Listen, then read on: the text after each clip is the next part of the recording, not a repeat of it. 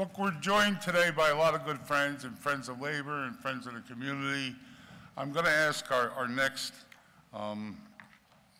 partner to come up. Rabbi Jeffrey Myers is a rabbi and a cantor for the Tree of Life here in Pittsburgh. And if you'll remember the 2018 attack on the synagogue, in which 11 people lost their lives, Jeffrey's become an outspoken advocate for the use of using love and understanding to counter the fear and violence and the hatred that came with that. So we're proud today to welcome him as he's generously come to give the invocation for today's ceremony. Rabbi Myers.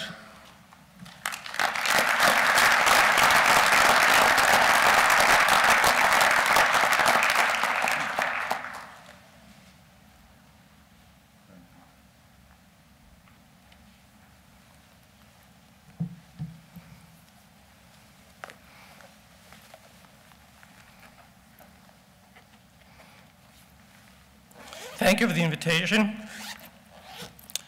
Good morning, and to those of you who are visiting Pittsburgh, welcome to Pittsburgh. We specially ordered a sunny day for you. For those Yinzers, you know how rare that is. Permit me to start with Psalm number 1. There are 150 Psalms. This is the first one. Blessed is the one who never follows the counsel of the wicked, who never lingers with sinners nor associates with scoffers. The one who is blessed delights in the Torah of God and meditates upon it day and night. Like a tree planted by running water, whose foliage never withers and which produces its fruit in season, a blessed individual prospers in every endeavor. It is not so with the wicked. They are like wind-driven chaff. The wicked shall not be upheld when their life is judged, nor will the sinners remain in the company of the righteous. The way of the just finds favor with God. The way of the wicked leads to destruction. Our God and God of our ancestors, bless the leaders of the United Steelworkers Union with wisdom, vigor, and understanding. Sustain them with your spirit. Grant that their labors be a blessing and a source of blessing. And let us say, Amen. I was going to add far more, but world events demanded that I change my prayer, as there are people right now in Ukraine who need our prayers more than we do. I'm compelled to offer a prayer for peace. The interesting thing about looking up the definition of the word peace is that so many sources utilize the word normal in the definition. I would submit to you that we do not know anymore what normal is supposed to be or look like. It is not that we are just jaded, but sometimes we have this resignation about us, as acts of violence just seem to flow with great regularity, like a mighty stream, with no lessening in sight. The Hebrew word for peace, many of you already know. It is the word shalom, in Arabic, salam. It can also mean hello or goodbye, depending upon the context of the moment. The remarkable thing about the word shalom is that the root of the word in Hebrew has nothing to do at all with the word peace. Its root means wholeness or completeness. Before we pray, let us ponder this for a moment. Within Hebrew scriptures, someone who had shalom thus was whole and complete. If you were not in a state of shalom, you were incomplete. To me, it captures the state of affairs in our lives. They are incomplete, not yet whole, because we lack the constancy of shalom. The creators of the Jewish prayer book, which was finalized nearly 2,000 years ago, thought long and hard about what prayer they might want to end the thrice daily services with. And in the end, they decided to end with a prayer for shalom. For all of our prayers ultimately lead us to a sense of wholeness and completeness. Thus, the prayer for shalom became the concluding prayer of our services. I'd like to offer to you the prayer in English. I pray that it is not merely an oddity that you've never heard it before, but a vehicle that carries aloft to God all of our collective desires that shalom not be a hope, but a reality. Grant universal peace with happiness and blessing, grace, love, and mercy for us and for all the inhabitants of this world. Bless us, our Creator, one and all, with your light. For you have given us, by that light, the guide to a life of caring, filled with generosity and contentment, kindness and well-being, and shalom. May it please you to bless all people in every season and at all times with your gift of shalom. Praised are you, God, who blesses all of the inhabitants of the world with shalom. And let us all say, Amen.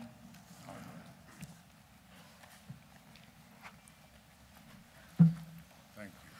Thank you for the honor.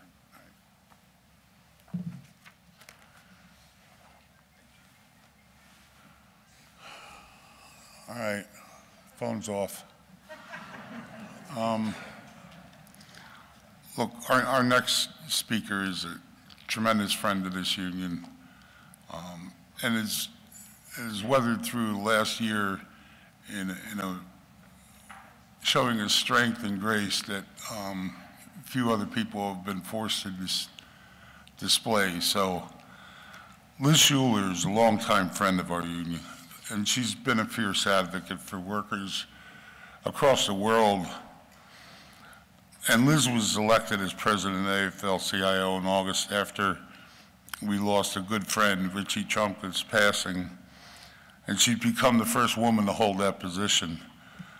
Both during her time leading the AFL-CIO as a member of the IBEW, much of Liz's work has been advancing social economic justice, focused on making the benefits of labor unions available to all working people. I'm particularly honored that Liz has taken the time to join us this morning and to be part of this. So please join me in welcoming President Liz Schuler, President of the AFL-CIO.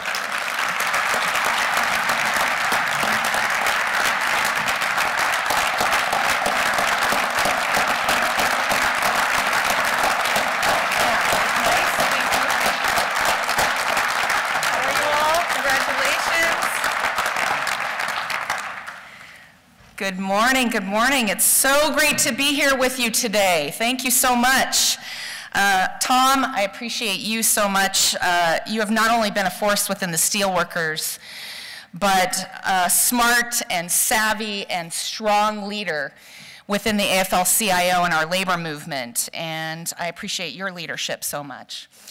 Of course, John Shin, Dave McCall, Roxanne Brown, Leanne Foster, thank you for your incredible dedication and your leadership and passion for our movement. And Fred Redmond, my partner at the AFL-CIO, who I'm so grateful for.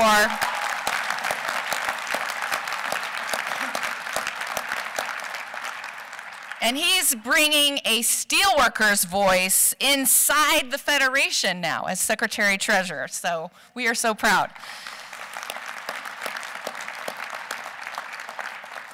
And to all the officers and the entire Steelworkers Executive Board, thank you for your service and dedication to working people across the country, Canada, and the world. And I know I saw Ken Newman in here earlier, and as he's retiring and Marty Warren's taking up his leadership, I know Bea Bruska's here from Canada as well, well represented here. Thank you for all of you for being here and for your leadership. It is such an honor to look across this room. And it's swearing in day, where you pledge before family, before friends, our community, to take up this oath, this sacred oath, to the union, to the members that we serve, to be a good steward of our resources, to uphold the core values of the labor movement, and to lead with direction and purpose so that the labor movement of the future is bigger and stronger and better than it is today. And as I stand before you, there is no doubt in my mind about the direction that we are heading as a labor movement. We are moving forward, and we are building a future that is defined by and for working people. And as I was driving up the turnpike yesterday, I made the mistake of riding in a car with J.P. Smith on the drive up from D.C., but we were talking in our car, and Isaac was with us, about the democratic process in your union and the strong tradition that you have of every voice being heard. And it's at the heart of the Steelworkers, and it's what we stand for in the labor movement. And we thrive on democracy. Our contracts, our elections, our culture, all depends on the strong voice of our members and everyone paying attention and participating. And that is so, so important. We cannot take that for granted. As we're watching what is happening in Ukraine, thousands of miles away, we are seeing the attacks on democracy there. And we are seeing the attacks on democracy even here in the United States. The basic right to vote, our right to organize, our electoral system being undermined in the media, in online forums, in homes across America, even in our work sites and in our local unions. So we're living in an America that I would argue has never been so divided. Do you feel it? It's almost like we're living in two Americas. One America is being fed one set of information, and the other America is being fed something else. And within our own country, people are, they'll witness the same event, but see entirely different things. And we get into these feedback loops, right? On Facebook, on Instagram, we're fed content, and then there's an algorithm that watches what we're watching and keeps pulling us in, and then we engage with it, and then there's more of the same, and it creates this echo chamber. And we step outside the bubble, we talk to family and friends, and the conversations that we have can become very, very challenging, can't they? Because what we think we believe as true and what someone else believes as true is so far apart. Misinformation and disinformation, I would argue, is one of, if not the greatest threat that is facing our democracy today. It destabilizes our foundation, divides us from one another. But here's the thing. The labor movement has a unique role to play here. We are the only force in this country with enough power and enough reach to close that information divide, to heal our democracy.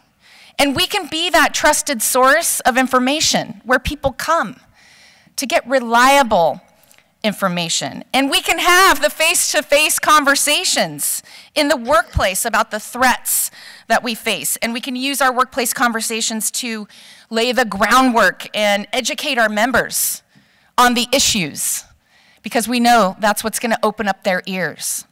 And that's what's going to bring people back together. Because working people agree on a lot. We agree on a lot, even in a divided country.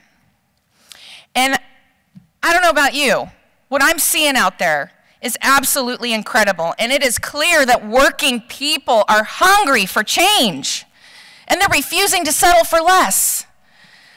And from the faculty and staff on the Pitt campus to healthcare workers and assisted living centers in Allegheny County, from the shipbuilders in Newport News to the healthcare workers in Southern California, the ATI workers in communities across the Northeast, from refineries to steel mills to tire plants to the Iron Range, and I'm sure everything in between, because there's too many to mention.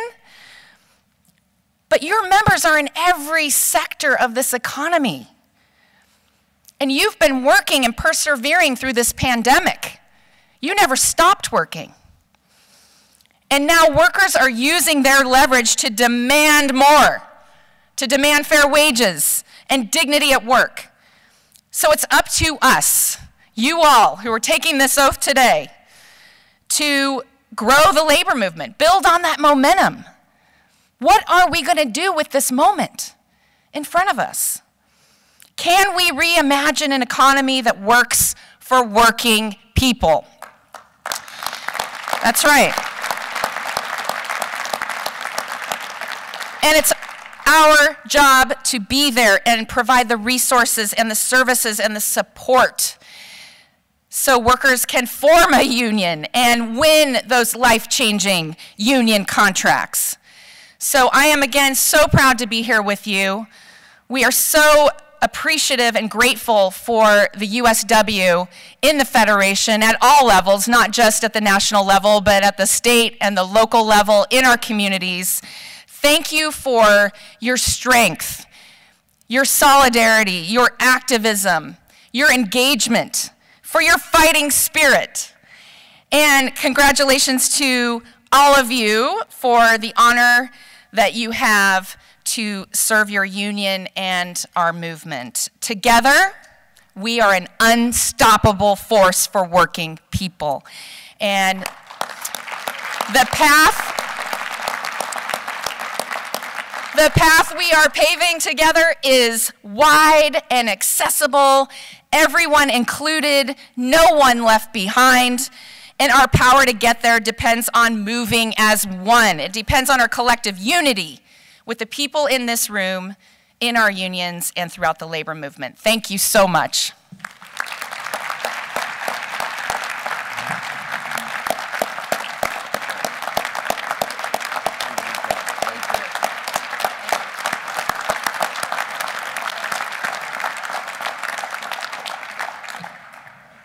I want to thank Liz again for taking the time and coming here.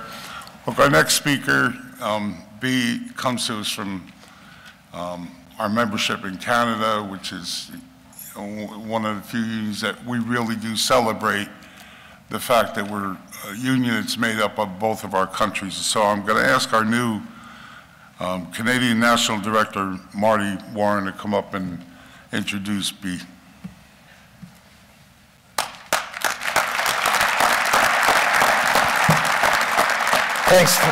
Thanks, Tom.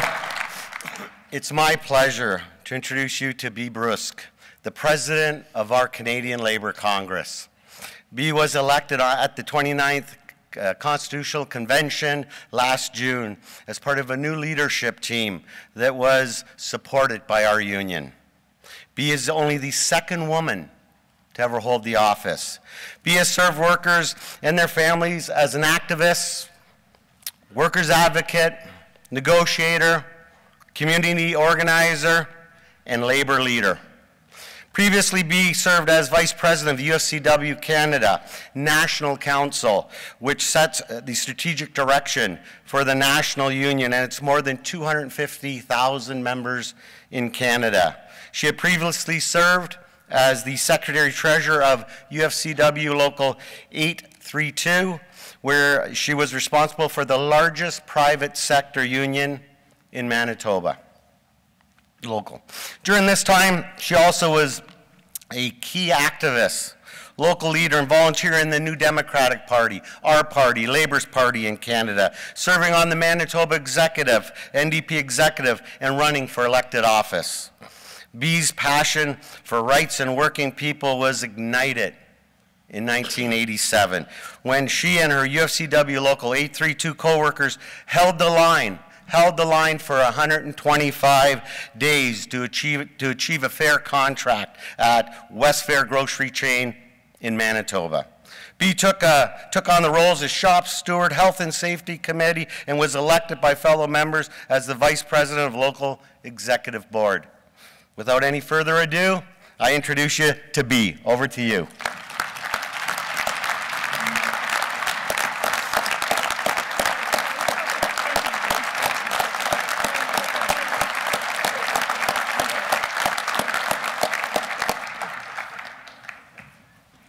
Thank you so much for the very kind introduction, Marty. It's absolutely great to be here with you in Pittsburgh and seeing a room full of labor activists, isn't it? Come on, how long has it been? I'm absolutely honored to be here at the swearing in of the United Steelworkers Canadian leadership team, along with the International Executive Board, and what an incredible team the Canadian team is. I'm honored to witness Marty Warren and, of course, Miles Sullivan behind me, Scott Lunny and Dominic Lemieux take their oath of office, and félicitations, congratulations. I must say I'm proud to stand here with so many committed activists, and little did I know, way back when I was a steelworker member working for UFCW, that I would one day have the honor of standing here, so thank you for that. It's absolutely great to be part of an international union like the Steelworkers. I've seen firsthand the value and the solidarity that happens when we can work across the borders. Both of us working very hard to make our union strong. Whether it's working together on issues of international trade or finding common cause on social justice issue, immigration, or politics. Together we can stop the race to the bottom that has decimated manufacturing jobs in communities across North America. The United Steelworkers has been a leader, showing cross-border solidarity to build a fairer economy for all workers, and in collaboration, replacing the fatally flawed NAFTA deal with the new US-Mexico-Canada agreement. Your continued leadership, including working in solidarity with workers in Mexico to ensure that their labor rights are protected, also means a more level and fair playing field for us in Canada and in the US. Because we know that when we fight together, we win together. Now to my friend Ken, I don't see him out here, I know he is here. To my friend Ken, so for almost 2 decades, the Canadian Steelworkers have had the good fortune to be led by my friend Ken Newman. His dedication, his service to Canadian workers, Ken has made very important contributions to the Canadian labor movement and internationally. He has provided vital, progressive leadership when we have needed it the most and our most difficult times.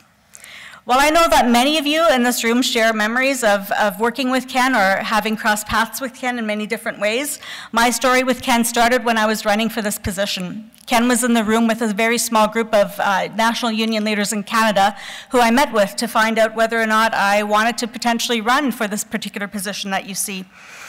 And even though we hadn't known each other very long, Ken had my back from the very beginning and encouraged me and provided tireless support for my team and my campaign, and I'm forever grateful. Not only did he provide tireless support, I was so proud that the United Steelworkers Canada were the first to endorse my team and myself to run for the position of leadership of the Canadian Labour Congress. Thank you, my friends.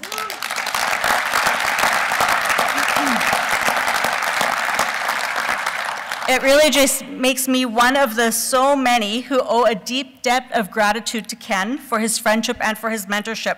And you know, I was completely intimidated the first time I met with the national president of the Steelworkers of Canada, and he is such a likable and immediately friendly individual who would phone you up just to say, how are things going? You're still in the running, right? You're not backing down, and we've got your back. And so I really, really valued and appreciated that. So Ken, thank you from the bottom of my heart for all that you've done for workers, for all that you've done for the Canadian labor movement, and for the people of Canada.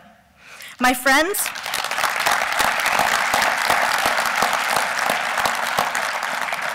the National Director of the Steelworkers plays a very important role in the Canadian labor movement and in Canadian political life. People like Lawrence McRearty, Leo Gerard before him, and of course Ken have stood steadfast behind progressive values and a progressive agenda.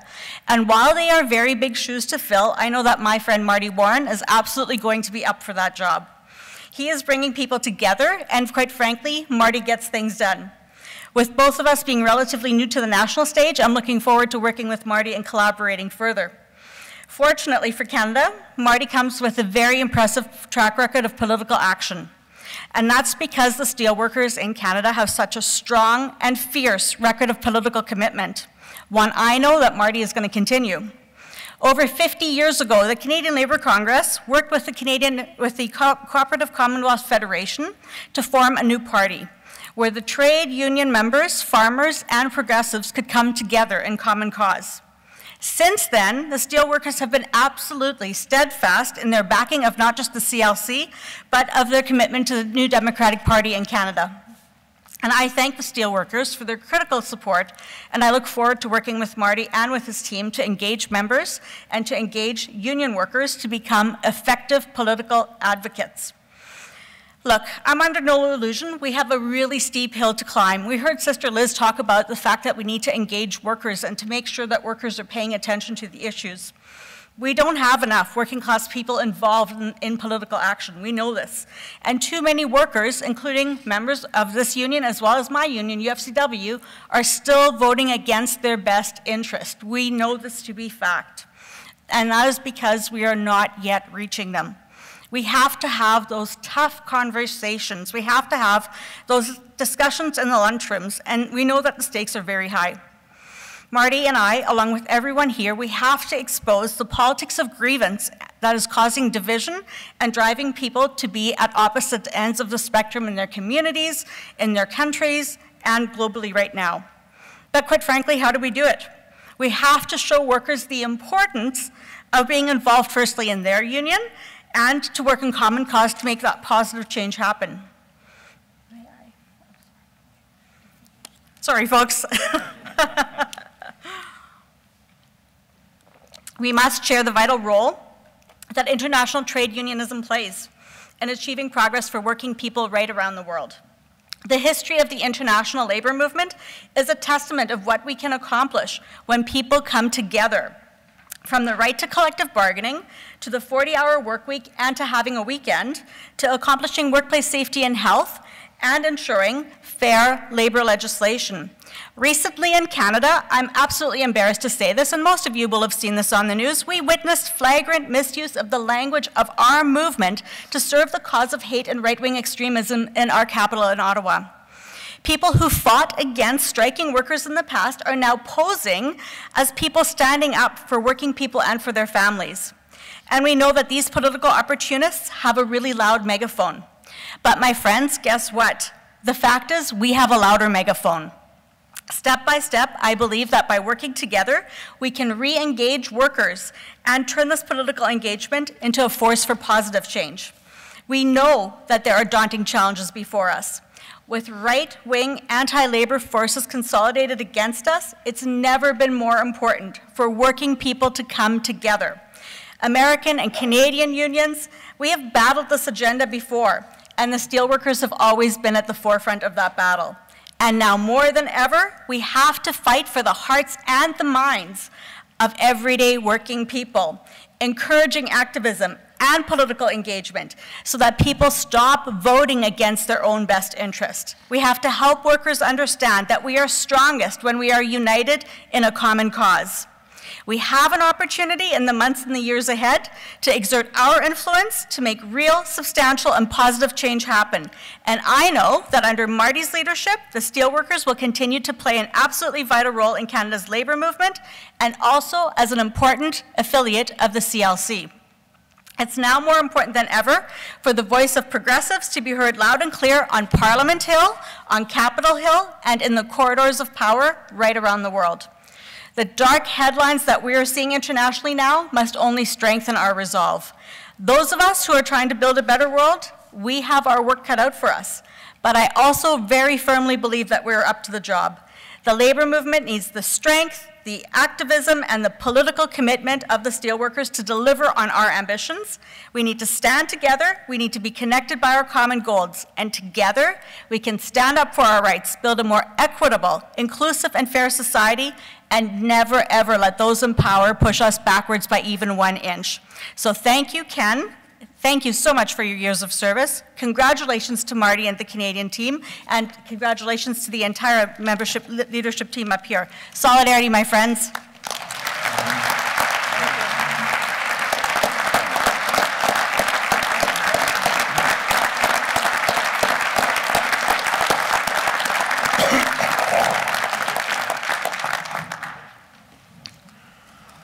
All right, we have a couple of videos that we're gonna go through now, and look, this getting people into town has been difficult in some instances, and travel, and And so Senator Bob Casey was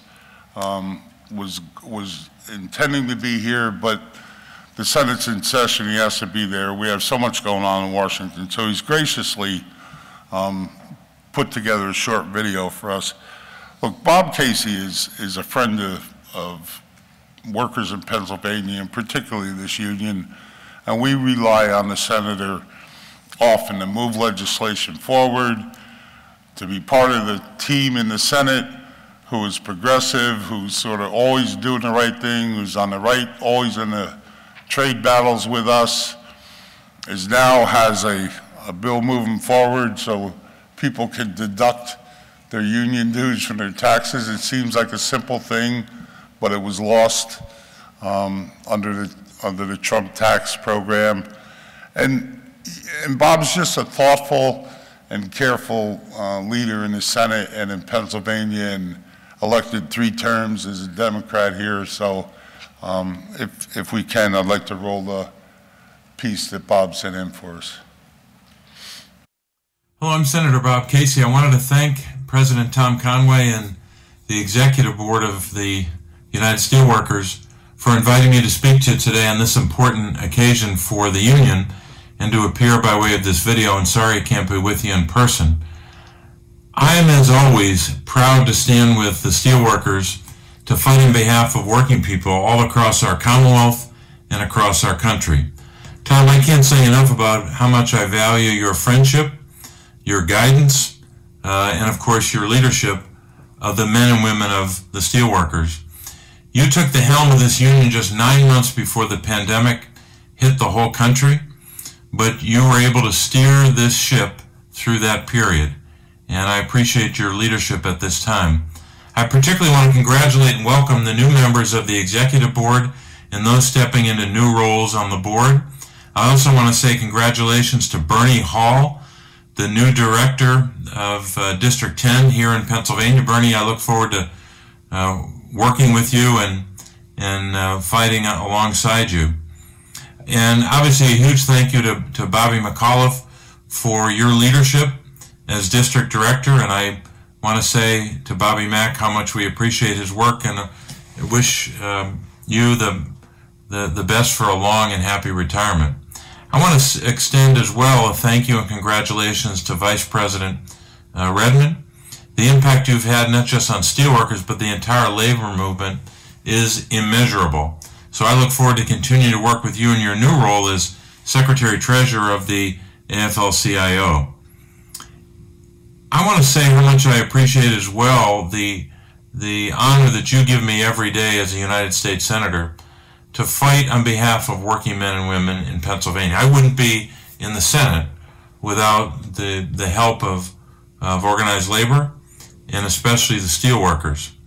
And you give me the chance every day to fight on your behalf and on behalf of working people on trade issues and healthcare issues and retirement security and so many other issues that are so important to you and to your families and to the union. The last 3 years, of course, have been particularly difficult for so many Americans, but I'm grateful for the victories, the wins that we've been able to achieve together, ensuring early retirement by getting the Butch-Lewis bill passed and signed into law, which is critical for so many members of the United Steelworkers of America. Getting the Infrastructure Investment and Jobs Act passed and signed into law by President Biden last November was a victory that was many decades in the making. It'll create a hell of a lot of jobs. By one estimate, 30,000 jobs each year in Pennsylvania for the next 10 years and 770,000 jobs across the nation. I know steelworkers played a huge role in helping secure passage of that bill when you were undertaking your campaign, the We Supply America campaign that you ran last year to help us pass the bill. We know that we have more work to do to lower costs for families. We need to get the cost of prescription drugs down for families, the cost of quality, affordable child care, and so many other costs down for working families. And we know that together we can do this. And we started on that path, of course, when we passed the rescue plan to provide more vaccinations, to open schools safely. So now, you know, before the rescue plan that was passed by only one side of the aisle, by the way, less than 50% of schools were open for in-person learning. Now it's almost 100%, somewhere between 95 and 98%. So that happened because of the rescue plan. We only had 2 million people vaccinated before the rescue plan. Now we got almost 215 million vaccinated. We helped children and families and communities, and now we're helping them even more with the infrastructure bill. That's because you gave us the power to do these things. But we have a long way to go. We got a lot more to do. We got to pass the PRO Act. We've got to fight a lot more battles on behalf of working men and women. But I think if we're focused on lowering those costs for families, we can help in so many ways. We know that we also have a great partner with Vice President Roxanne Brown and her team in Washington, D.C. to help us get there. So we have more to do, and I think you all know, and if you don't know, I'll tell you again, or tell you for the first time, or repeat it for others, the story of what happened in Harrisburg about 30 years ago now, a little more than 30 years ago, when the governor of Pennsylvania, who shared the same name as my own, when Governor Casey decided he wanted to pay tribute to workers, he asked all the unions in Pennsylvania, and really the internationals were at the forefront of this, to fund, so there wouldn't be taxpayer money, it was funded a tribute to the American worker. And who did he pick? He, of course, had a bronze sculpture of a steel worker leaning into a big steel beam. That American worker, the portrait of the American worker by that bronze sculpture, a massive sculpture, was in front of the governor's residence for years until only a few years ago when it was moved to the Labor and Industry Department. But the reason he put that there was not just to remind the people of Pennsylvania, but to remind elected officials that working men and women built this country, working men and women built the middle class, and working men and women helped us win so many battles, including real battles and real wars like World War II. And now you're helping us to create a bright future for so many families. So just like that steel worker depicted in that bronze sculpture indicated for us how important workers are and how important steel workers are, we want to remind the country again how important your labor is, the dignity of your work, the skill and professionalism you bring to that work.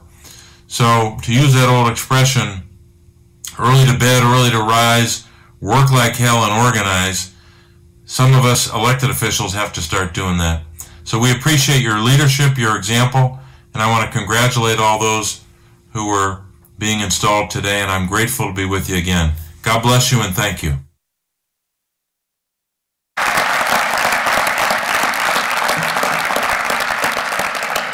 All right, again, I want to thank Senator. He really is a good friend. He's a good friend to our union. He's always there when we need him.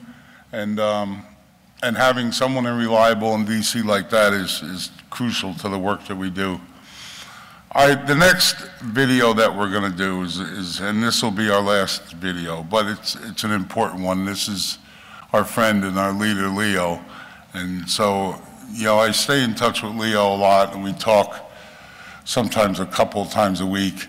Yeah, I was gonna see if Leo wanted to try and do this by Zoom, but getting Leo to do Zoom from a flip phone was actually pretty challenging. So we've chosen to do this way, and Leo was anxious to bring greetings and remarks and congratulations to the board. And so if we could show that film now. Hi, I'm Leo Gerard, the former president of the United Steelworkers, and I'm honored to be able to address you for a few minutes today.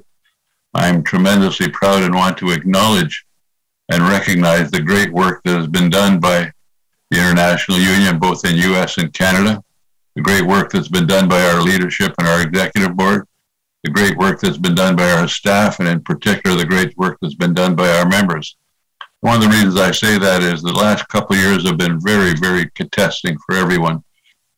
The COVID, with the ransom on the computer system, and all of those things. And I'm just tremendously proud that our union has kept up the fight, kept the union strong, managed to meet every challenge head on, and continue to make progress, whether it's in the legislative arena, the political arena, or in organizing. That work has made our union one of the more respected unions in the international labor movement.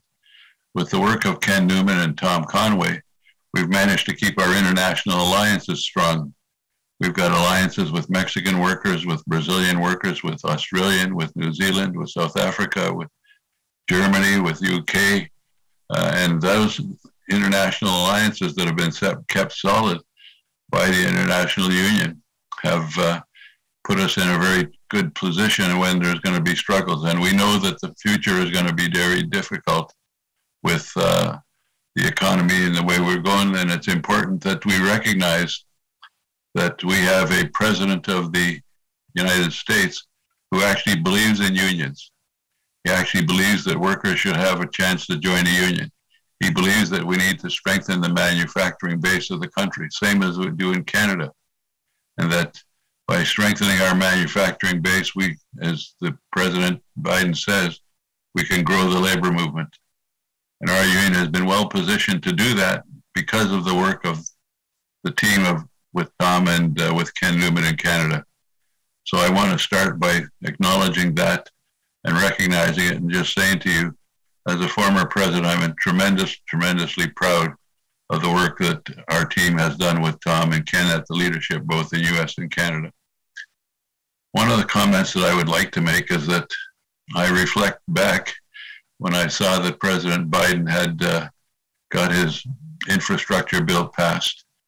And I reflected back to the days of Lynn Williams, George Becker, where we fought like hell to try and get an infrastructure program. We used to think we had a win when they do a highway bill for a couple of $2 billion. That never really turned out to be much growth for the labor movement or the union. Now we've got a president that actually stands up and says this should be union work. And we know that in Canada, under Ken's leadership and the leadership of the new team in Canada, we have to recognize that labor relations in Canada and labor law in Canada is done at the provincial level. So in Canada, we have to fight for labor rights in all the provinces as well as the federal government. So I want to just simply say thank you. As I watch from a distance, I'm just so proud and look forward to the work that's going to be done. I want to acknowledge one thing, it's maybe a little bit special for me. Fred Redmond and I go back a long ways to when Fred was president of his home local. Fred was a terrific member of our International Executive Board as a vice president. And with the unfortunate passing of our friend and my friend, Rich Trumka, we had to make some decisions in the labor movement, and Liz Schuler moved up to the presidency and someone needed to replace Liz. And the choice was made to choose Fred Redmond. I think that's a credit not just to Fred, although it is to Fred, it's also to the labor movement and to our union. Our union in the sense that it is able to be recognized as one of the leading voices in the leading struggles for proper voting rights, for proper civil rights, and the fact that the international, or excuse me, not the international, that the AFL-CIO board unanimously chose Fred Redmond to replace Liz.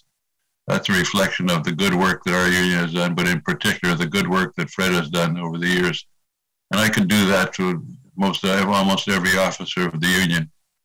But I think in the case that with Fred, that it's been special for me because we've been together since he was president of his local union. Tom Conway is, I talk to Tom every now and then, and I can only say that to you that he's doing a terrific job under adverse circumstances, and the fact that we're going to move with a new team, we've got to keep our union strong, and I'm convinced that that's going to happen. We've got to be active in the legislative arena in both countries. We've got to be active in the political arena in both countries. We need to be an organizing union. In discussions with discussions with Ken Newman a few days ago, we were reflecting on the fact that In Canada, we've had a multitude of mergers, everything from the University of Toronto to the communication workers in Canada. We've never lost a merger vote in Canada when there was a choice between our union and another one where an independent organization was looking for a home. We've won every vote. That's a reflection on the fact that our union is acknowledged for its strength, for its diversity, and for its tenaciousness of never giving up. And when we have a struggle, we make sure that we put the best tools in place so that we can succeed. Under Tom's leadership, we've been able to keep our union strong. We've been able to organize. We've been able to have legislative agenda. And we know that the Democratic Party counts on the United Steelworkers. Democratic Party is going to have to work hard this spring and this summer as we fight for the Voting Rights Act and as we look at what's going to happen in the midterms. I'm convinced that we need to win the midterms. Otherwise, we don't know what that other former president would do if he was to ever get power again. And our work and our determination to succeed has never wavered. As Lynn used to say, one day longer, one day stronger. Again, let me close by saying I want to thank you for the great work you've done. I want to tell you that we look very forward to the future, that the union is strong and that the work that you will do will be there for future generations.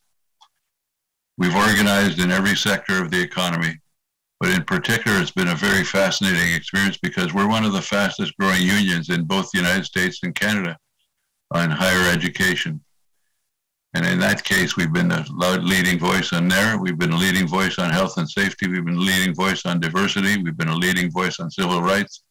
We're a leading voice on organizing. And so that doesn't happen without a commitment from the leadership, a commitment from the staff, and in particular, a commitment and a tenacity to the membership who join in the struggle and join in the advocacy. Let me close by saying what our logo says, unity and strength for workers. That's our motto, that's our acknowledgement, and that's our struggle. Thank you very much. Solidarity forever.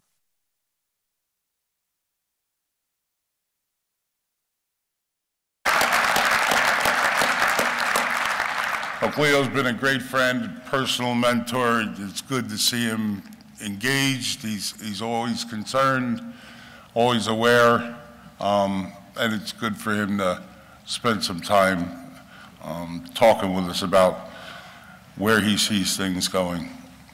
So, look, we're going to go into that section of the program where we're going to do the installation of the officers and then the directors. And so I've taken sort of a personal point of privilege, and I've asked my granddaughter, Gabrielle, to come and swear me in. So, Gabe, if you'll come forward.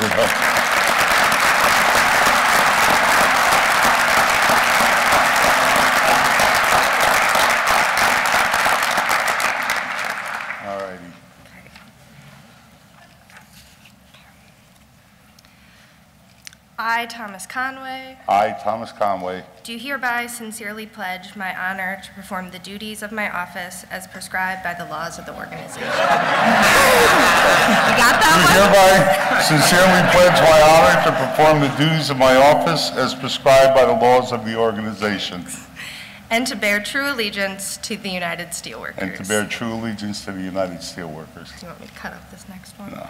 I will deliver to my successor in office all books and other property of this union that may be in my possession at the close of my official term. I will deliver to my successor in office all books and other property of this union that may be in my possession at the close of my official term. All of this I solemnly promise. All of this I solemnly promise. With full knowledge that to violate this pledge is to stamp me as a person devoid of principle and destitute of honor. With full knowledge that to violate this pledge is to stamp me as a person devoid of principle and destitute of honor. Congratulations.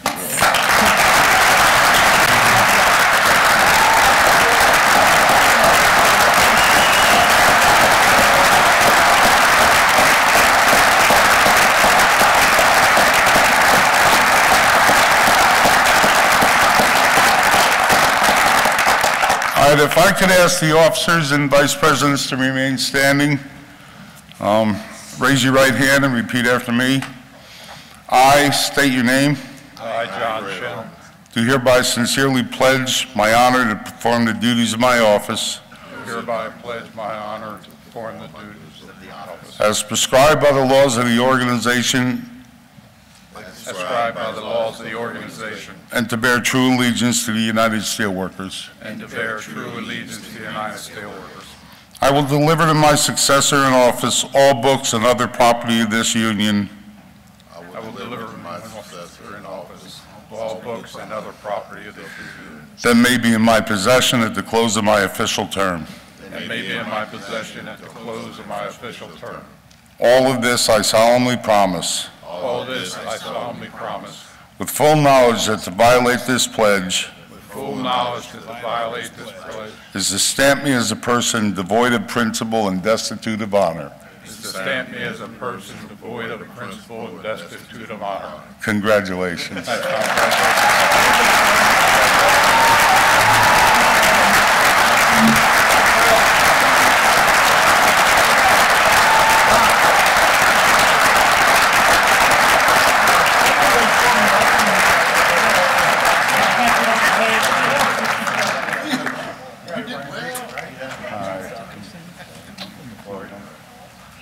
All right, now we got to do the next crew.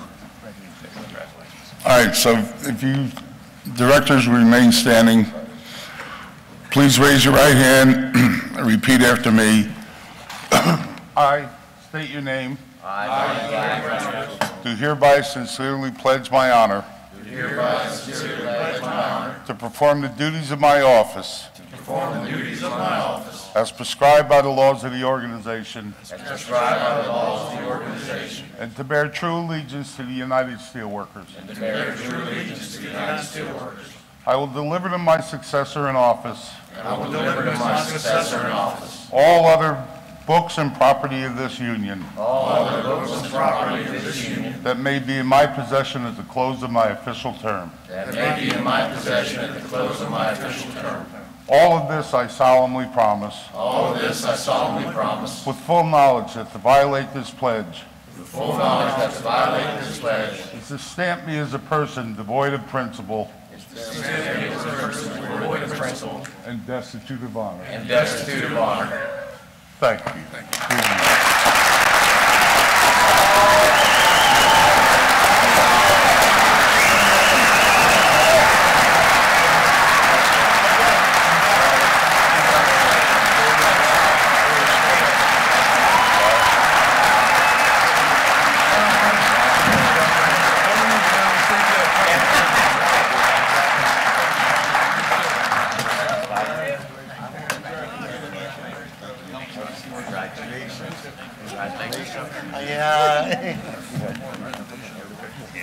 I get to the heart. You're my setmate now, right? Yeah. Sit right beside you.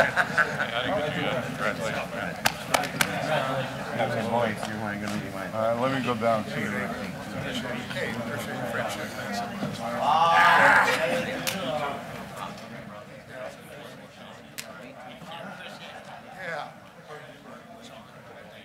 Hey, my friend.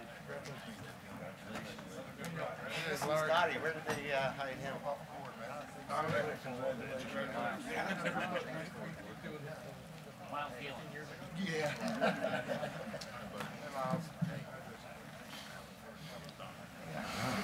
Congratulations, guys.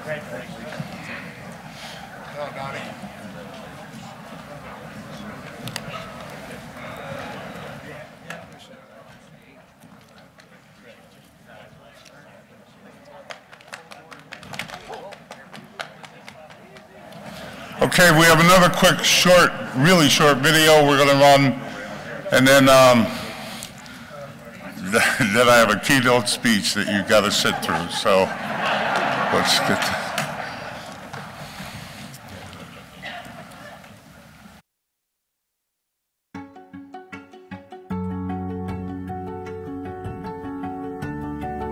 Working hard is nothing new to us. It's always been who we are.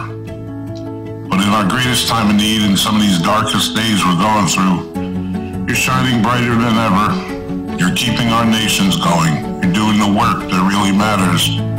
And you're making the things we're going to need to get through this the most. You've always been and will always be the most important part of all of us, essential. I know things are tough right now, but together we're tougher. We'll get through this like we've gotten through other things before, by sticking together. So as you roll up your sleeves and you do the work that can't be done from home, and that are on the front lines of what's going on, know how grateful people are for you and the work you're doing. And you should be proud of yourselves, and we're so very proud of you. And know that your union is fighting every second of every day to make sure that you're treated right, that you're safe, and that the conditions you're in are as best as they can be. So brothers and sisters, for the heart you're displaying and for your courage and for your commitment to each other and for your service, we thank you and we urge you to stay safe and take care of each other.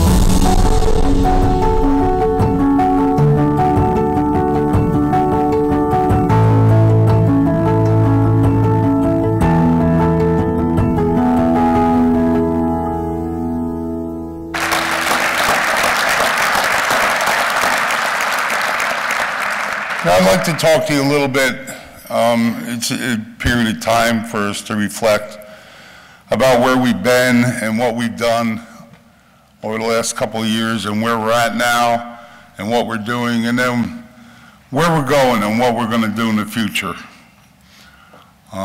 First, I want to thank and congratulate these officers and this board and this team of tireless trade union workers, and everyone who's up here gets up every day to improve the lives of working people and puts that forward and makes that their priority, not only in both our two countries, but in around the world. And I'm really very proud to be part of this team, and I just want to acknowledge that going forward, I have nothing but good feelings about this executive board and where we're going to go forward. And I'd like to also mention this is one of the few times when we can gather together with friends and families. And I understand that families make sacrifices to have your loved ones do the kind of work that they do for the union, the time it takes away from home, and the difficulty challenges that they acknowledge. So I appreciate your allowing that to go on, because we need that work that they're able to do in order for us to move forward. I wanted to thank Rabbi Meyer, who really led the Pittsburgh community through a tremendous, terrible time, and for joining us today. Our friend, President Schuler, Liz is a tremendous asset to the labor movement and a friend to us. B, for joining us today. We welcome your partnership with you and to continue to strengthen our international relationship between our Canadian and American brothers and sisters. I want to particularly thank Senator Casey and then my friend Leo for taking the time out of their schedules to be part of the Steelworker.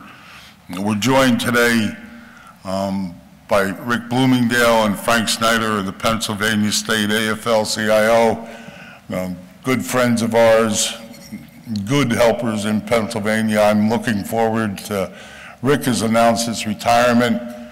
I'm looking forward to nominate Steelworker Frank Snyder to that position in the end of March, and Frank's one of ours and will lead us forward in Pennsylvania.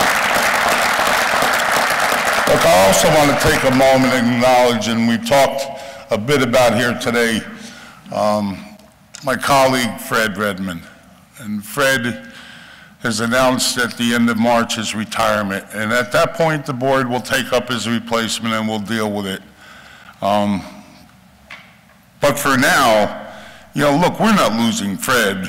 Liz is gaining Fred, and Fred's going to be a phone call away and continue to do great work on behalf of the labor movement. And we're just very proud of Fred, and we're very proud of the work that he's done.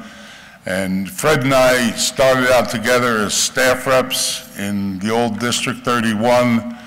worked together on a lot of contracts, moved up through the union, in some ways on some parallel paths. And then at about the same time, roughly, Fred and I both became vice presidents of the Steelworkers. And it was pretty exciting. And there was a guy who used to work here, many of you will know, John Perquin. John was like an FBI agent, and he somehow found out that neither Fred nor I had a valid driver's license. And that came about, it was kind of a technicality, you know, having to do with speeding tickets and unpaid speeding tickets, and in Ohio, they would have a cop every 6 miles posted. So Fred and I would be driving back and forth, and these tickets would pile up, and John got excited about it. And so John turned us into Leo. And he went in and said, you know those two jerks you just hired as vice presidents don't have driver's licenses. John told us we had to park the cars, and we skirted around that. But there was, in Gary, Indiana, there was a driver's, a DMV that you could go to, and if you had enough money, they would get you legal in a day. And so Fred and I, now we were vice president, like, you can't get away with nothing anymore around here. So off we go to Gary, we get ourselves legal, and I presume, Liz, you should check, but I think the papers are probably in order now. Look, I'd like to also take a moment to mention Gabe and the fact that I've had her come in from California to swear me in. And I've done that not only because she's my granddaughter and I love her, but I've done it because of the symbolism of having a young female activist who can be part of a union like this going forward. And I want that image out there that this union welcomes young people and welcomes people as a place where they can move forward and form and join unions and make a real difference in their lives, because our country is at a turning point. And look, Gabe, not only by virtue of being part of this family, makes sense. I can remember when she was in 6th grade, she started a campaign because her school didn't have a wastebasket for recyclables. And so posters went up, and she organized other 6th graders, and the principal would say to her dad, "What's this kid doing?" But she got him there, you know. And then later on, I saw her after the Parkland organizing her community about gun safety in schools in particular. We saw her do a lot of social justice work.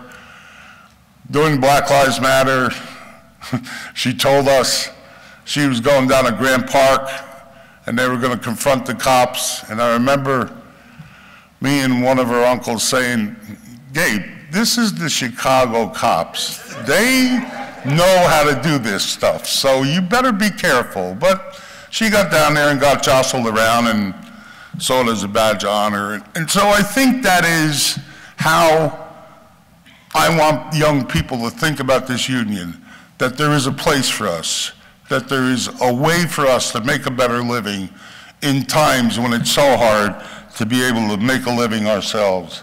And we're in an economy, and particularly difficult for young people. Look, 2.5 years ago, we left this ceremony, the same ceremony. We started on the path to do some restructuring, restructure how our executive board functioned, to have more dialogue, to be more open, to talk through our problems, to share ideas and approaches with each other, and to look at the way that our legislative and political efforts were closer aligned, and to go into our districts and our communities and hold town halls and begin to educate ourselves and our members by explaining what our true core values as trade unionists were, and to learn what they needed from their union. And we told them This is your voice, your union, and your voice. And that was our campaign, and that remains our campaign today. And along the way, we moved people into different positions, and we've worked at giving them broader responsibility. We've looked at how our sector leadership works when we bargain. We made departmental changes through promotions and worked at communicating differently, both more directly within the organization and outside. We launched an organizing initiative in the tire sector in the South to bring under contracts a series of plans that had sprung up there, largely because of the trade work that we've done and the enforcement work. And those workforces were treated terribly, and we developed a plan to protect and preserve our traditional sectors, and we staffed our paper sector both to better service contracts and to a strategy to organize the immense number of unorganized box shops. And we're not walking away from that, and we're never walking away from that. We're not going to give up those sectors. We're not going to sit back, and we're not going to see them continue to roll up unorganized. We are going to fight and make the investments and build the teams and go in there and continue to organize those sectors. Okay? We were in the middle of all this. We were starting this when COVID hit. And it hit both our nations, and everyone went into hibernation. And it was really difficult. All those face-to-face initiatives we were working on were scrambled, and there was a cloud of uncertainty over everything and everywhere we looked. And we had suffered significant losses and membership losses in those first months. And we were forced to suspend our local union meetings in person. We weren't sure how safe our workplaces were. We had recalcitrant employers who didn't want to make the sort of changes they had. We had members who were confused by the confusion coming out of Washington. The early days of COVID were difficult for us. And our nation's hunkered down. But so many of our members didn't have that option. They had to go to work. They couldn't stay home. They had to show up. They were deemed essential, later on expendable. But we couldn't just sit back and let them go in there alone. So our union really swung into action. And the entire union really went into gear and began to answer those questions that we needed to. We began a massive education and outreach program on how to deal with workplace COVID issues. We went out to find and secure the right PPE.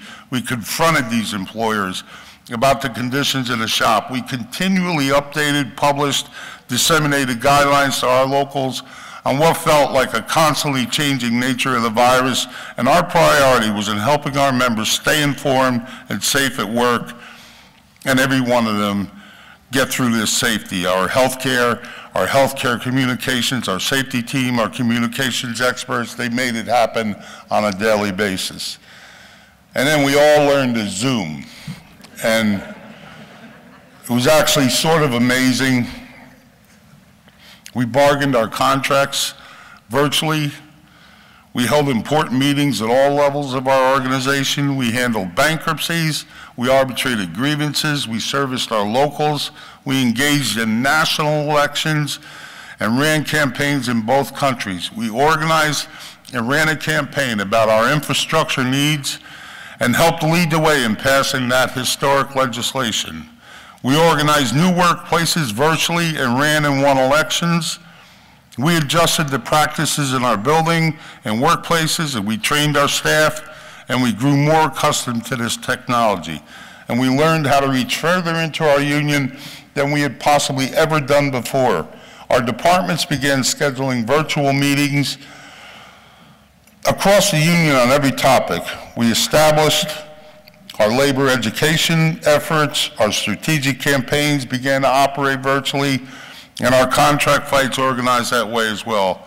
And our communication and media organizations and operations helped us hone and tighten those skills.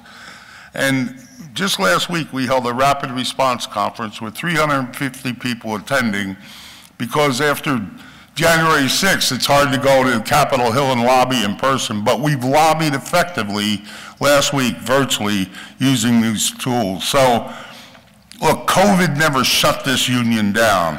We adjusted, we taught ourselves new tricks, and we did our jobs. And our union, despite early pandemic membership losses that seemed like they would be devastating, we quickly regained our footing.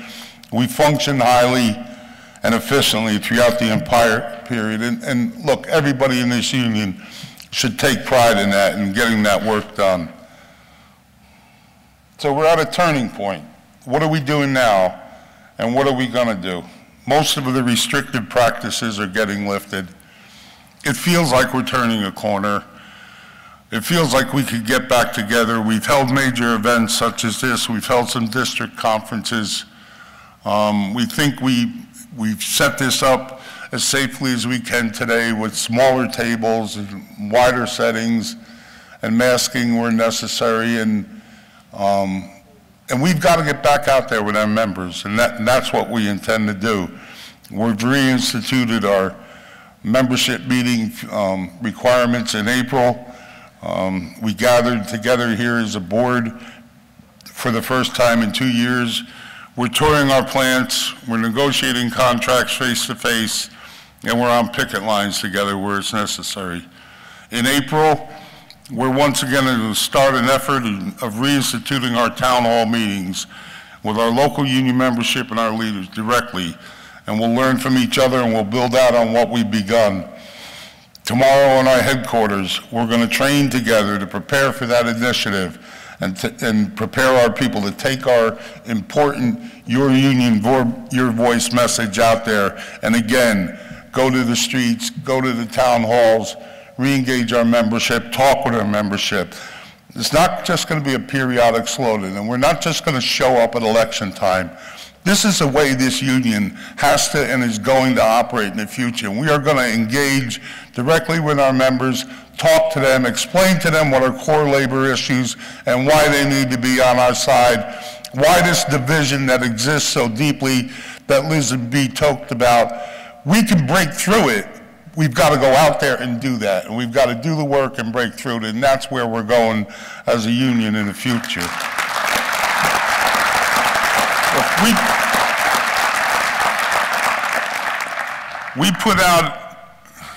We put out advertisements last week. We're looking to hire organizers, and we're looking across the union, within our shops. Those are the kind of people who can talk to other workers. And if we can get people and develop those skills and find people with those skills of persuasion to be able to relate to what's going on and know how to stand up to a boss who's trying to break an organizing drive, because they'll use every trick in the book and break every law that they need. But we can staff this the right way. And so, look, not everybody's going to be able to do this work. This is some of the hardest work that the union does. But we want to get people in here. And so we want to search our shops, talk to some who we might not otherwise. We have a great core of activists who often come out and help us on political and other events and organizing events. But in order to talk to our union, we've got to talk at a deeper level. And that's what this will do. And this will give us a chance for people to directly make an application to the union and to get consideration. And we'll bring them out and we'll give them a shot. We'll give them a try and we'll see how it works, and we'll try and build off of this. We have a lot of organizing work to do. Look, this country's at a turning point.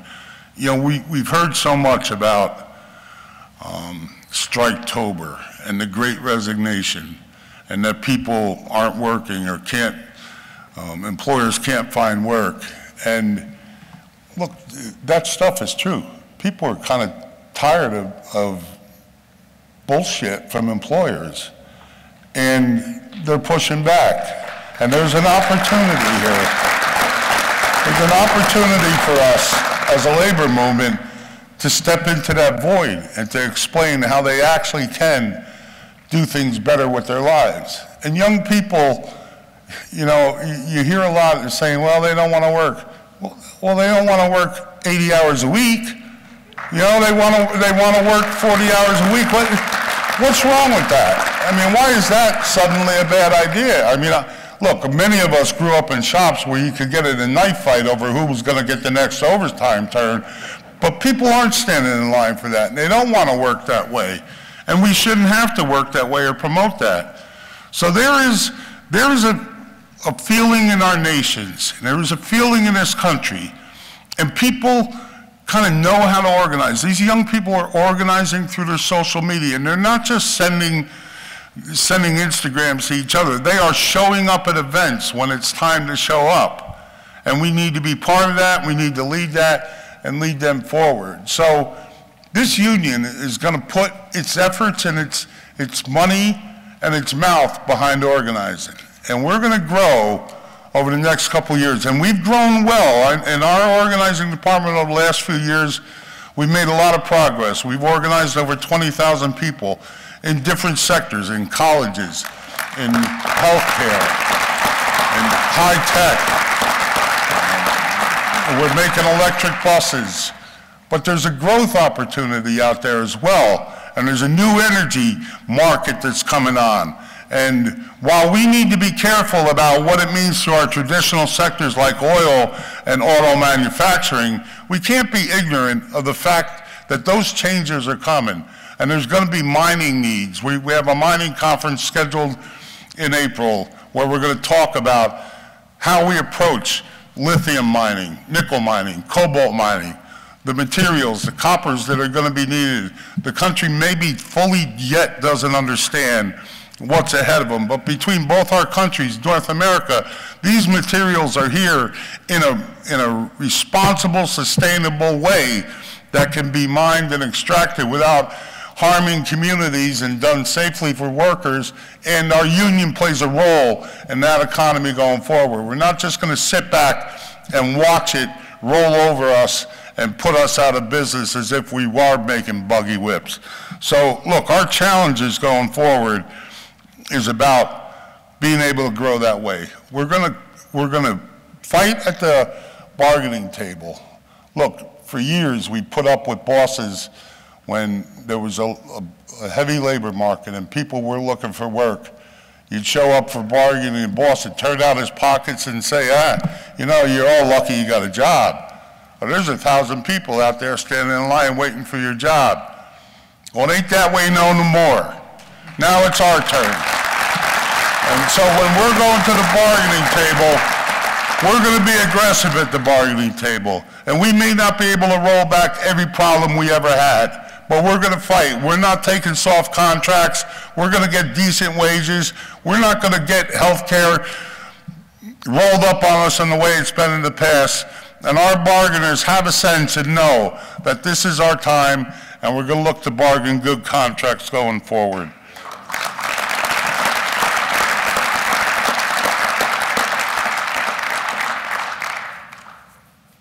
So I had a speech written, now it's all over the place. I don't know where it is. I lost it. Look, tonight, our president is going to deliver his first State of the Union address.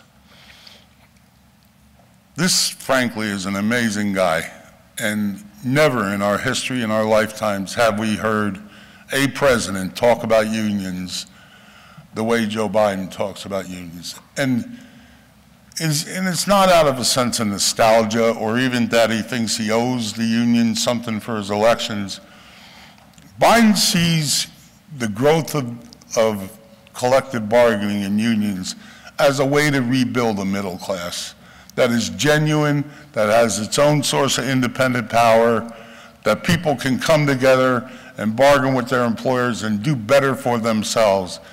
And so it's part of his economic plan. It's not just his rhetoric, and it's not just how he sees things.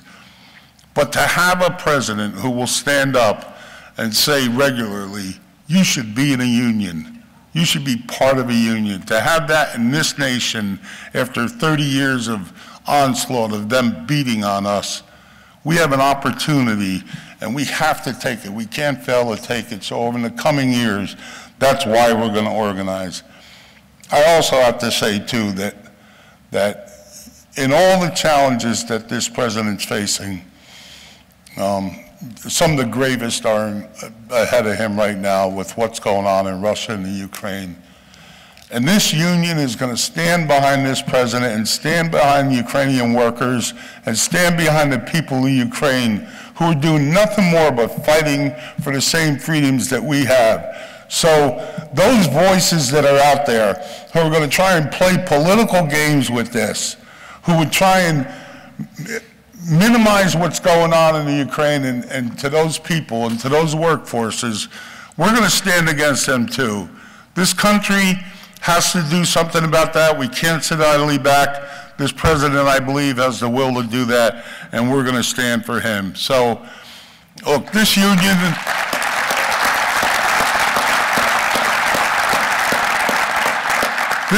going forward, our plan is simple. We're going to continue to fight for better conditions for working people, better contracts, better wages, more time with their families, a better deal than we've had before and over the past 3 decades. And when we meet obstacles, we're going to do what we've done over the last 2 years. We're going to find a workaround. We're going to get around them. We're going to keep moving. We're going to keep fighting. And we're going to organize like this union has never organized before in our lifetime. So when you want to sort of think about what are we going to do going forward, we're going to be steel workers. That's what we're going to do. So I want to thank you for your time today.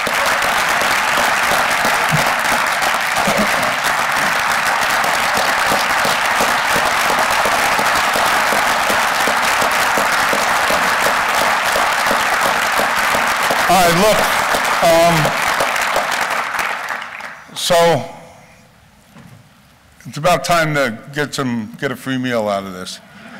So there's food, and open bars are going to be set up outside in the King's Garden area. And then in order to sort of keep this thing as safe as you can, there's going to be a bunch of buffet lines. Get yourself some food, get a drink. Either eat out there, find a table out there, or bring your food back in here.